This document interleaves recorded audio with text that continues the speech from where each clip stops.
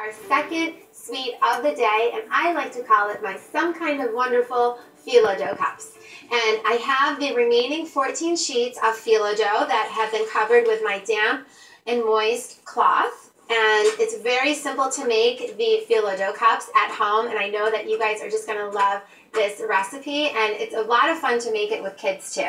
So I'm going to take our first sheet of phyllo dough, and we are going to lightly butter it with our clarified butter. We still have some left over from our baklawa.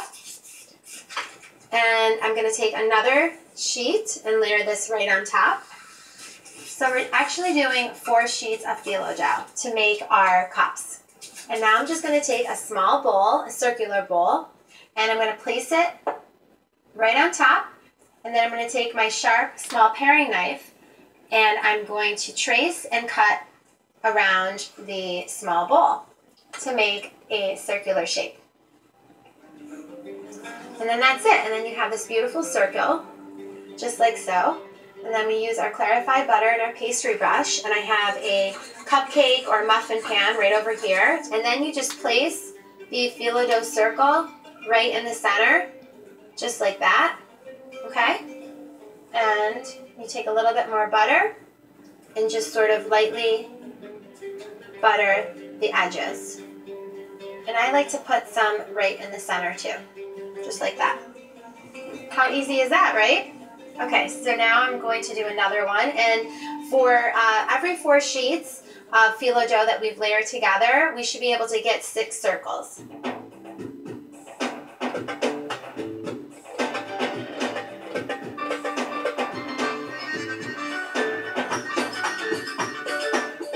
One more little dab of butter for good luck.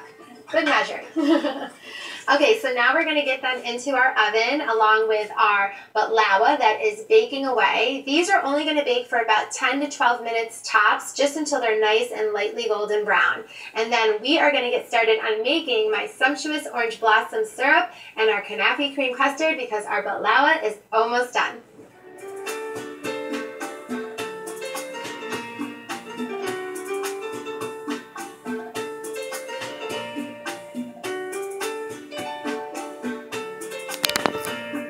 Syrup for our seasonal sweets that signal the holiday season to me, and I've doubled our recipe because we have 3 sweets, so that means we need lots of syrup to go around to coat all of them.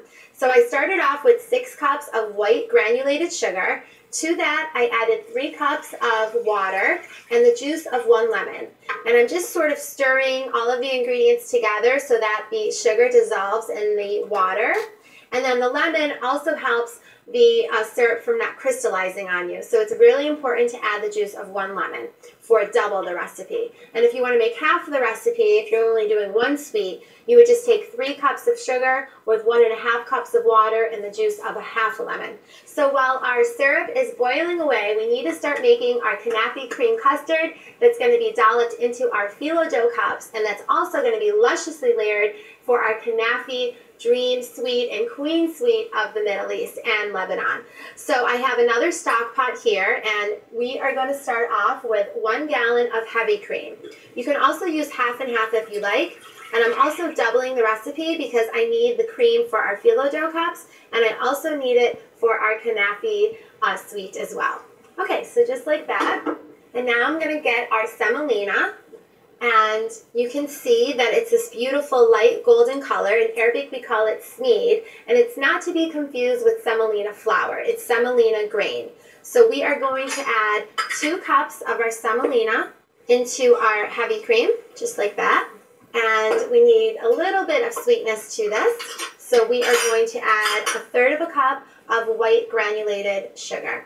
Okay, so now we're just taking a whisk, and we're just sort of going to incorporate and really dissolve the semolina, the smeed, and the sugar. And we have our heat on high at this point. And then once it starts to sort of come to a gentle boil, we're going to lower our heat and then just sort of turn it into this nice thick cream. So our syrup has thickened, and we're just going to check it one more time, and that's exactly where I want it. It's nice and thick. Just ready for our finishing touch, and we're using our orange blossom water essence. We're going to do about 2 tablespoons because we have double the recipe of our syrup that we're making today for all 3 of our sweets. And we're just going to simply stir it in just like so. We're going to turn off our heat, and that's it for our syrup. And as you can see, my Knappy cream custard has beautifully thickened up for us. So I'm just going to turn off our heat immediately. So now we are going to spoon them into our Phyllo dough cups that we have right over here. I took them out of the oven and I let them cool so that they could set. I think I'm going to go for this one. Look at that. Aren't they beautiful? They're these nice little Phyllo dough cups. So I'm just going to spoon some of our cream while it's nice and hot right into our Phyllo dough cups. I have some tasty toppings, some of my favorites, just some whole unsalted pistachio nuts. Just like that. A couple tart dried cherries too, which also looks so festive, especially for the seasons, the holiday seasons, Christmas time, Valentine's, all sort of special occasions. And a little bit of my pistachio powder also.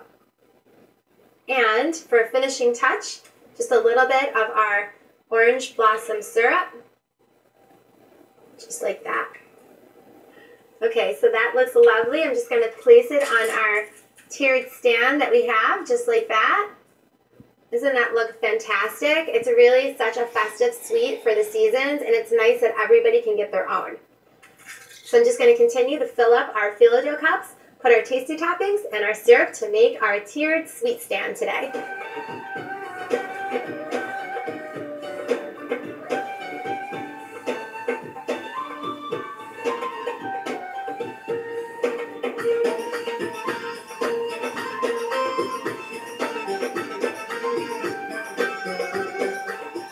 It is time for our third sweet of Lebanese